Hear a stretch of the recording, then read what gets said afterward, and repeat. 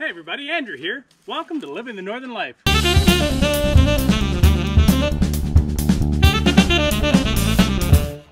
Today we're going to get rid of this tree over here, maybe the white birch. We're looking at putting in a driveway just to clear out some wood. So we're going to tackle that, and who knows what else we're going to get to today.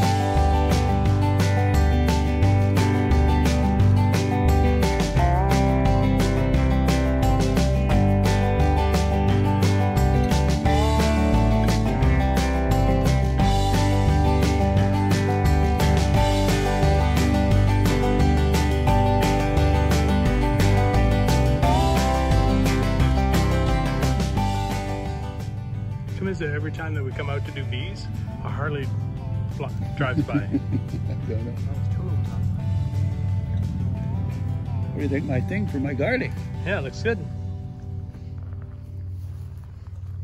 Chickens can't get at it now. This is our garlic protector. There's, oh, look at all the garlic coming up. Yeah. There's, what would you say, 200, 300 in here? I don't know how many there is. A couple hundred, I guess.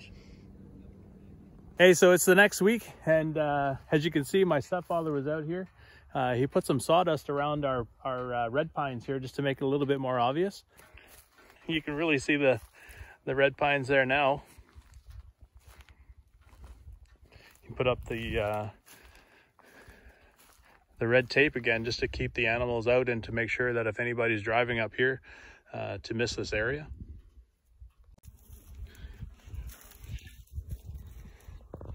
The oak acorns are splitting open. We'll get ready to move some of these ones again.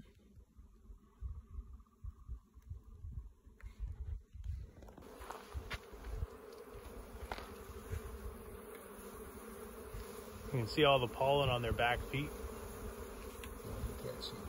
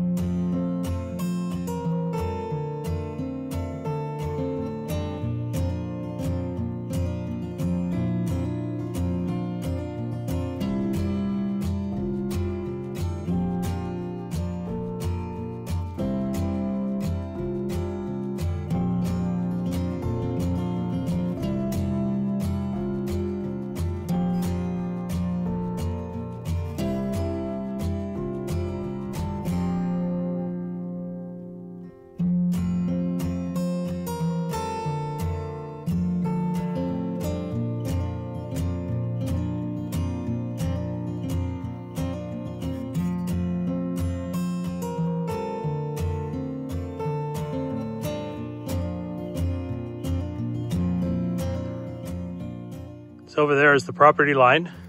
And we got to run this line across there. So down this row is where we're going to be planting our red pines. We're going to probably plant them off this line about 4 to 8 feet, I guess.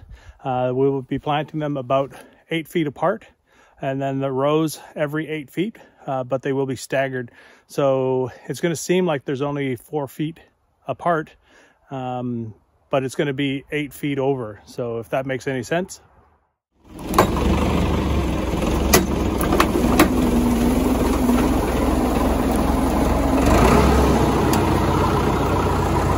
Moving the snowmobile shed.